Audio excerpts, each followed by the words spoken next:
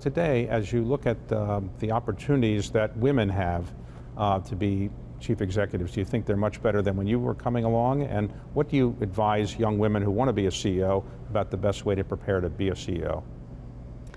So I think there are more opportunities for women than there certainly were in the late 70s when I entered the workplace, and that is throughout the food chain. I tell whether it's young women or young men, if you want to do well in this world, be a part of a team, serve your team well, and do the job in front of you as best as you possibly can.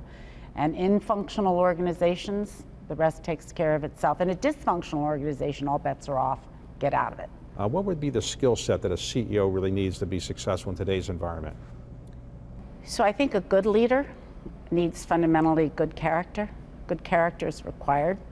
I think a smattering and a wholesome capability set, and whether it's intellect or finance or ability to think strategically or solve complex problems, all those things are really important. And frankly, perseverance. I mean, sometimes you just have to never stop, never quit, never give up.